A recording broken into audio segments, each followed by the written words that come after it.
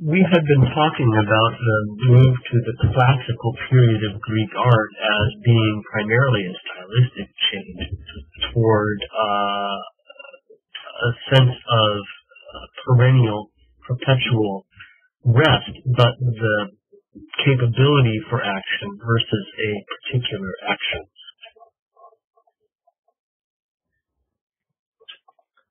We had been talking about the shift from archaic Greek art to classical Greek art, and we had been defining it so far as a change in style from a kind of art that owes its origins to ancient Egypt, that shows the figure in motion, albeit somewhat flat-footed, to a figure that's much more naturalistic, realistic, and also relaxed, but coiled and expressive and ready for any kind of motion, understood through the interrelationship of the different body parts between the flexed leg and the relaxed leg, the opposite flexed arm and relaxed arm, how the body opens one direction, the face opens the opposite direction, one leg forward, the other shoulder back, all of this contrapposto as the hallmark of the classical style.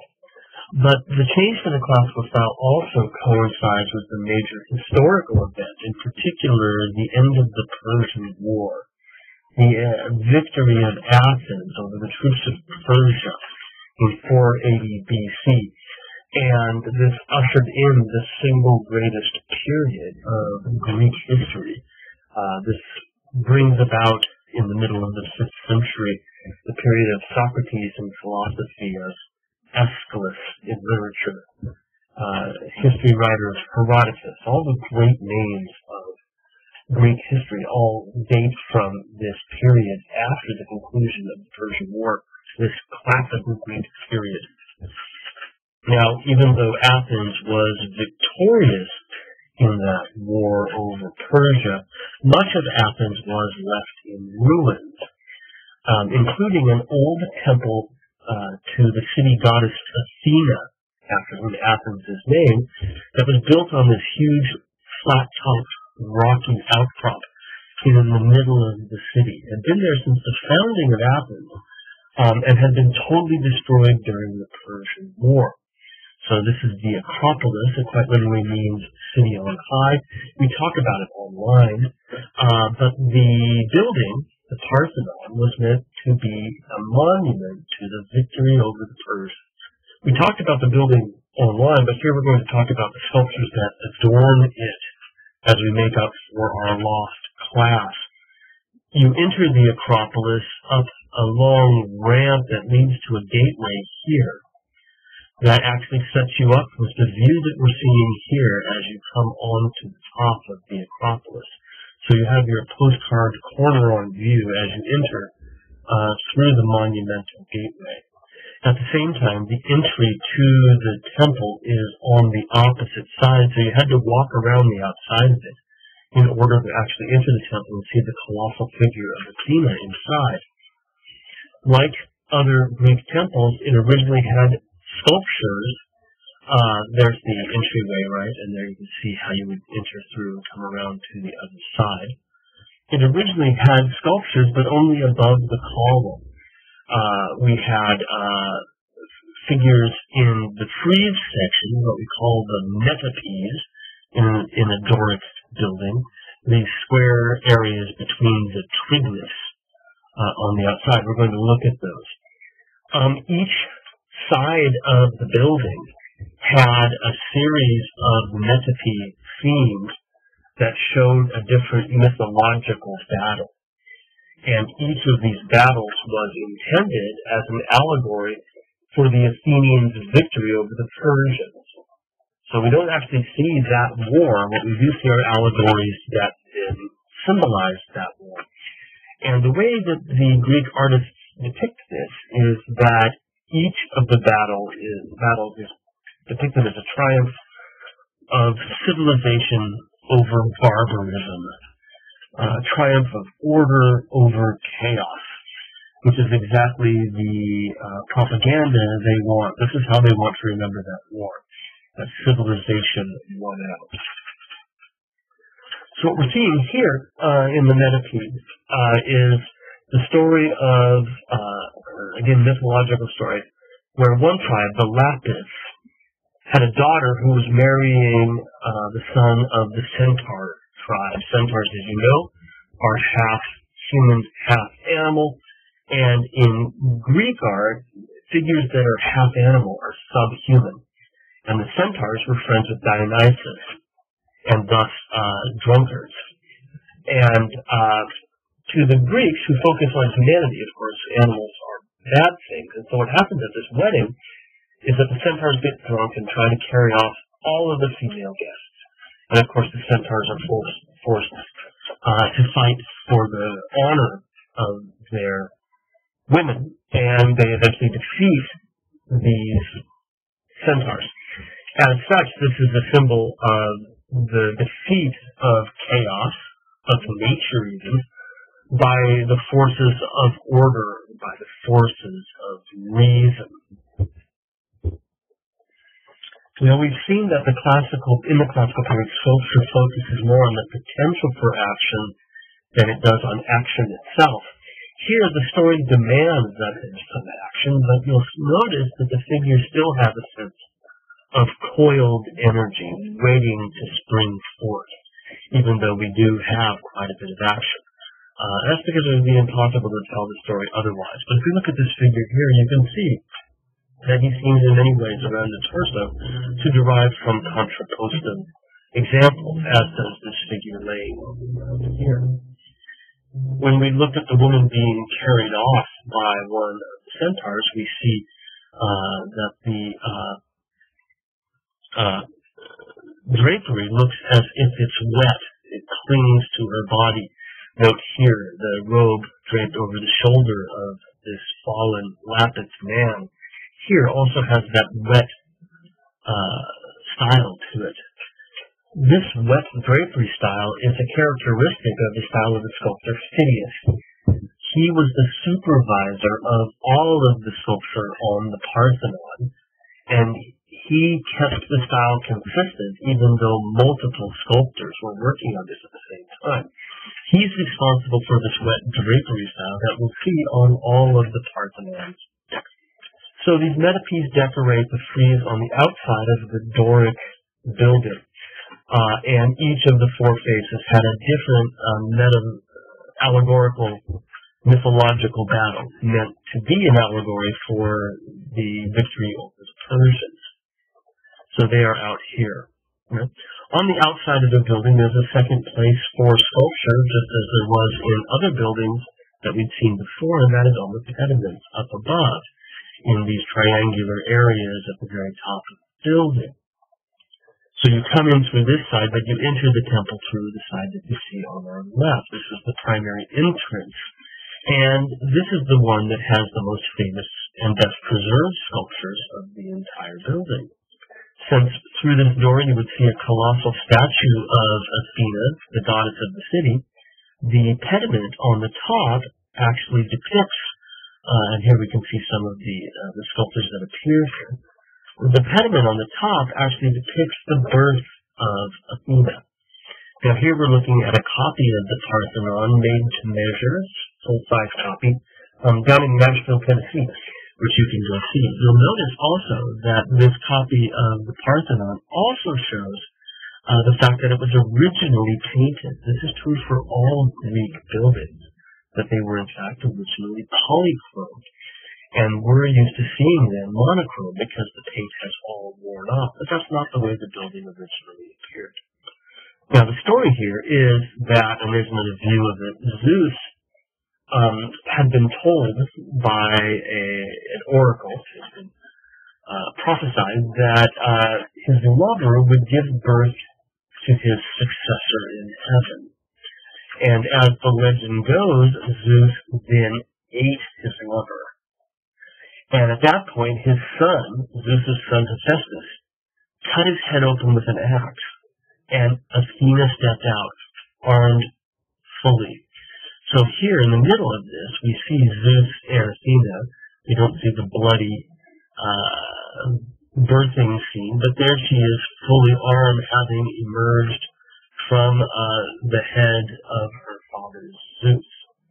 Somehow Zeus survives all this. I guess if you're king of the gods in heaven, you can get away with that sort of thing.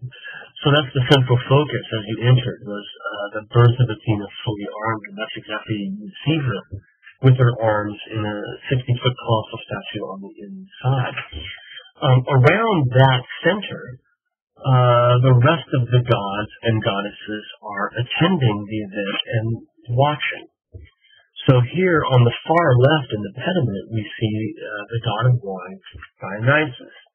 And directly next to him is the god of the sun, Helios, driving the chariot of the sun up over the horizon. And it sets on the opposite side.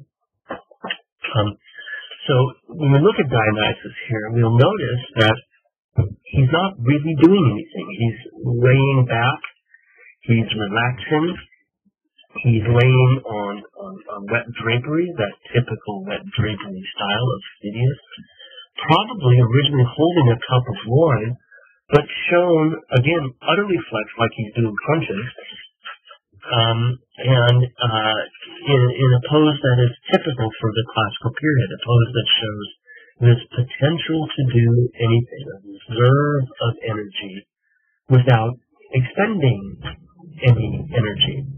There's no particular moment here. There's no specific point in this. If we can compare it back to archaic Greek art, we saw, in fact, a very particular moment in this warrior's life as he's struggling to stay alive. There's certainly no struggle here for Dionysus. He has that timelessness, all the time in the world to do anything that he might. This is a hallmark of what distinguishes classical Greek art from archaic Greek art. Now, in the opposite corner, we had three goddesses. They cannot be identified with any certainty which of the three goddesses they are, but you'll notice that, again, they are relaxed and reposed. They're waiting to do something. This figure looks like she's almost ready to stand up, but not quite. And then the other two significantly more laid back. Again, notice the clothing. Men had been nude, really all the way up to the 4th century, where women are clothed.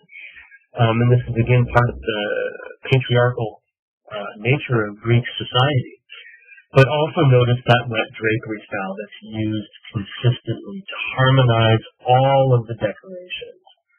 Many different sculptors were working on the Parthenon, all of them under the direction of a single sculptor, Phidias. And we've seen that, in fact, this wet drapery can be found everywhere, even though Phidias is simply directing the different sculptors working for him. Right? And in fact, we also see it here, as I mentioned, on the rock that Dionysus relaxed. Well, in the Middle Ages, the Christians converted the Parthenon into a church, and these pagan sculptors were removed from the church because they didn't fit its new reuse under medieval Christianity. And they were left laying around the base of the Parthenon. Around the year 1800, actually around 1802, British archaeologists who had colonized Greece took the best of these sculptures back with them. Here they are in London. The man who took them back, Lord Elgin, housed them in the British Museum, and they've been there ever since. Greece desperately wants these things back. It's the high point of their entire history, and they've recently renewed their claim by building a museum at the foot of the Acropolis, where you can look up at the building and see the sculptures that would have adorned that building. What they have here are some of the originals, some of the metopes, for example, not many of them, and casts of the works that are in the British Museum. So here's the knee of our three goddesses there, as we can now look up and imagine where they originally were. But Britain refuses to give them back for fear that their museum will be gutted of everything that wasn't British, and this remains sort of an ethical debate over who really owns these things that were taken over 200 years ago. Well, we're not quite done with the sculptures on the Parthenon yet. The gods were on the pediments on the outside, and we saw mythological battles in the exterior frieze, in the metapiece that appear in the frieze on the outside. Remember that there's a set of sculptures behind the columns as well on the inside, and there it's a continuous frieze that runs around all four sides of the actual house of the statue, the actual temple housing the statue. Remember that the colonnade surrounds that. And whereas we have gods in mythology on the outside with the columns, here on the inside we have the people of Athens. The Athenians themselves are illustrated here, not as portraits, but as representatives of them. And what they are shown doing on that frieze behind the columns that wraps all the way around the building is they are making a procession to bring offerings to Athena. And this is something that actually happened every 4 years. They would make a ritual gown to clothe that colossal sculpture of Athena inside. And so what we're seeing is something that recurred in ancient Athens once every 4 years. If we look at this in detail, you'll notice again the contrapposto pose that we saw elsewhere in the 5th century, that hallmark of the classical period. You'll also notice that the men are more or less clothed than the women. Again, that's typical. But you can also see that the wet drapery style that we saw with the goddesses and other figures also continues here, that drapery style associated with Phidias. This procession that we're looking at, this one continuous frieze, begins on the side we first see as we come up on the Parthenon. So in other words, it more or less follows our trajectory. So it starts here over the top inside here, and it then moves down the side and concludes directly over the door, just as we do. So I sort of animated this, right? It comes up, down the long slide, concluding over the door to the statue of Athena. It follows the same route that anybody making the procession would have followed. So the scene that we're seeing here is toward the end, where the Athenians are concluding their procession and are about to hand off the cloth, the robe, to the keepers of the temple to close this massive statue of Athena. Your text illustrates one other image from the Parthenon frieze toward the beginning, where we see the Athenians getting ready to start the procession. Their horses are kicking at them as they are trying to hold them back, anxiously hoping that they'll get their turn to move forward. Whereas at the very end, of course, everyone stands in contrapposto. But you'll notice here that even though the horses are rearing up, in fact, some of them are jumping clean off the ground. This one here, right, isn't even touching the ground. You'll notice that our figures are calm in the saddle. Again, almost as if they're sitting in contrapposto, where they are in repose despite the fact that the animals are so furious. It doesn't seem to affect them all. They have that same aloofness that we saw with the spear bearer. Well, that's the end of the Parthenon and the end of this screencast to try to make up for lost time in class. We'll see you next time.